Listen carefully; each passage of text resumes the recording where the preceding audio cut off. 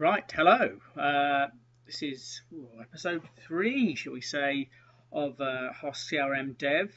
Today we're going to look at the changes in the navigation, just a quick overview of the navigational changes in CRM 2013 in comparison to CRM 2011. So I imagine most people will have come from developing in CRM 2011 and now kind of want to understand what the new features are in CRM 2013.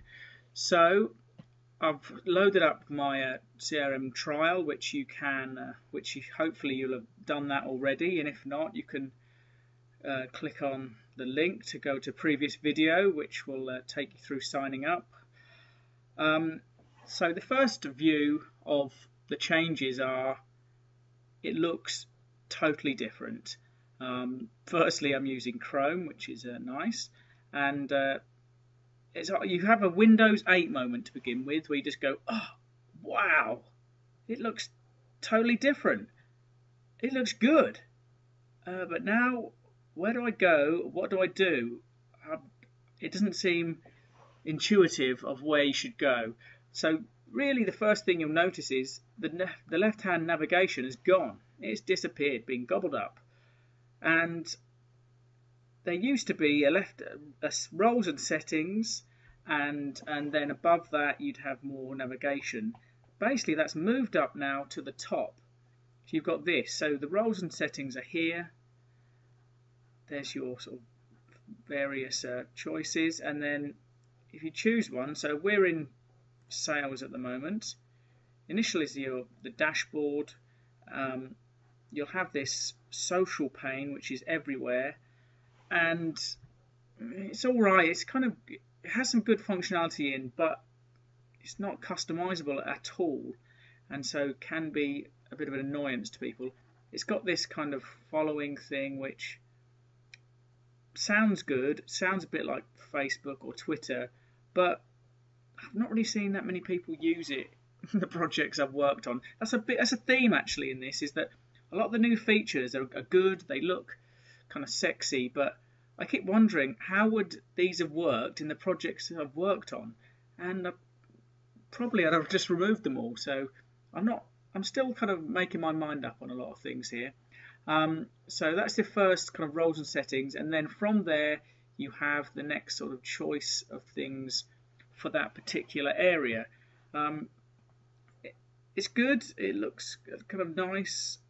This one's good. These little bottom arrows here take you to recently viewed, and they can speed up things quite a lot. What you will notice though is that once you need to go to something else, you have to press this arrow, and that's where it's a little bit trickier, because you've got to be quite precise, and if you go off a little bit, it disappears, and you find that a bit frustrating, and you can't fit that many things on, so that's a bit annoying. And this is very annoying. This is the ribbon. The ribbon's also gone. I like the ribbon, so and now you've kind of got this. I don't think it's called the ribbon, but it basically is the ribbon. But it only can fit 5 things on, which is not much. And you often go to use the 3 dots, as I call it. Advanced Find is here, but you'll also find Advanced Find is difficult to find. It's advanced itself into hidden areas where you can rarely get to it. And one solution I've sort of read about is that you can just kind of make a web link to it, and so you can always kind of get there via that, because you can't find it in the actual system, which seems kind of counterintuitive. But we'll go to trusty account. So here you see the ribbon has changed context, but this is where 5 things, which isn't many, and then you have to go to here, and once again you've got to be precise again. There are small little things to click on. So we'll click on one of these, and the account. So there's your social ribbon. These post things which you'll be following, you can have Yammer in there if you assign that. Activities is quite good because you can add things quite quickly.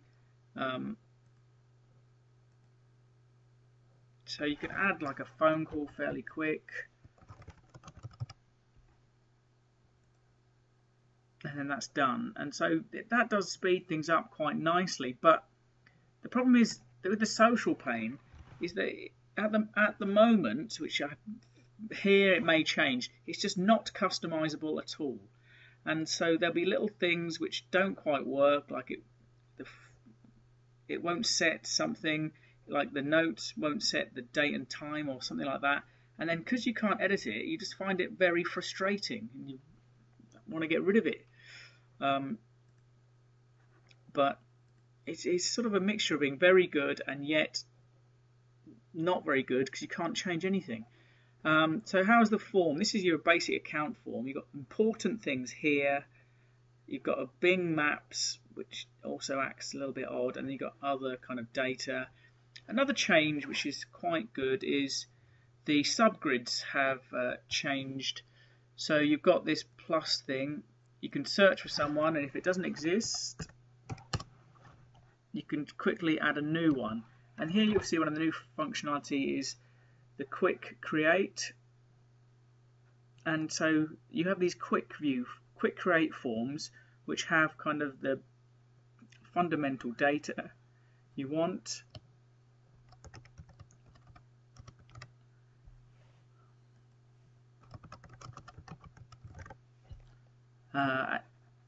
And then it's changed and added, and it's all quite quick.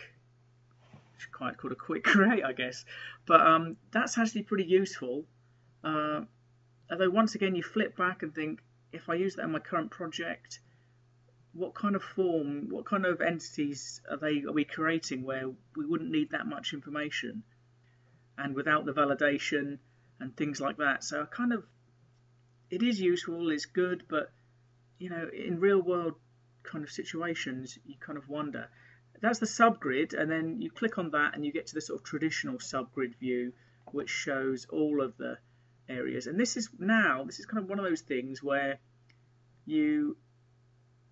firstly you notice that we're just not having as many pop-ups, which did annoy a lot of users and kind of befuddled them a little bit.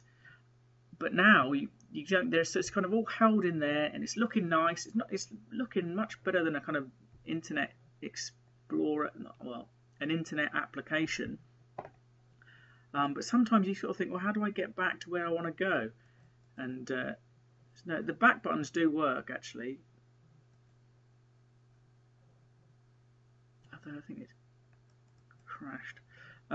You kind of just have this little bit now and again where you wonder, how do I get back to where I want to go? And I think that's just because I'm not used to it yet.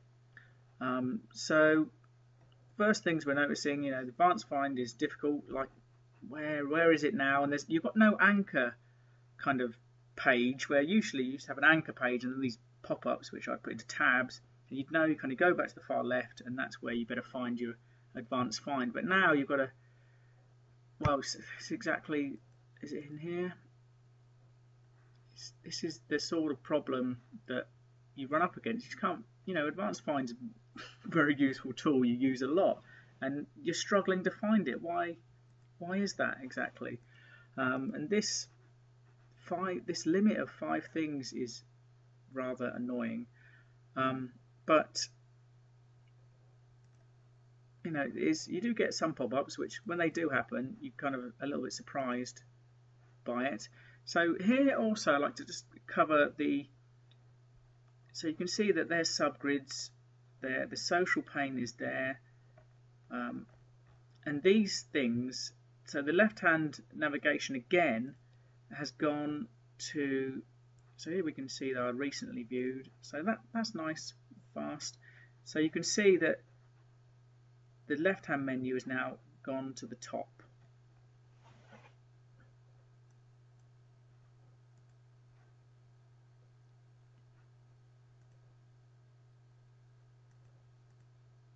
Here, up there it is, not that many.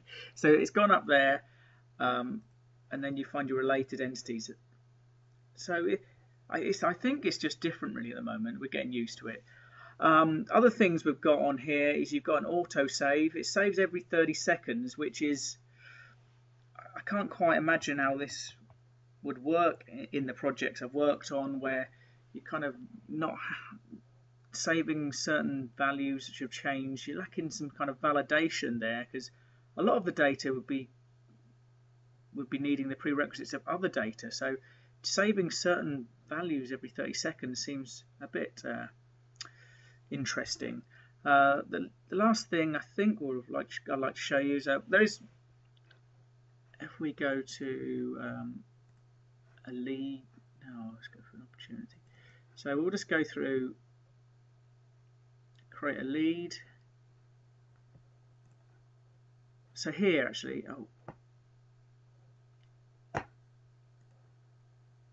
you've got a business process where you can run things through a certain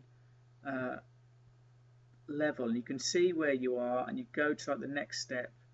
I think that, and that's kind of a neat functionality.